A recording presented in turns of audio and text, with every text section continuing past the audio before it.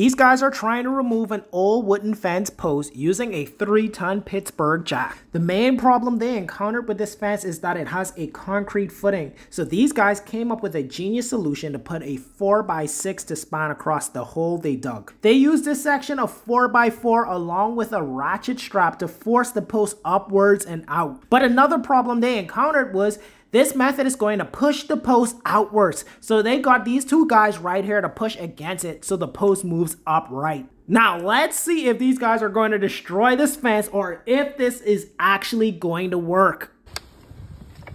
And there you have it, guys. The jack was able to remove the old wooden fence post. Okay, now we're almost maxed out here, so we're gonna throw in another block.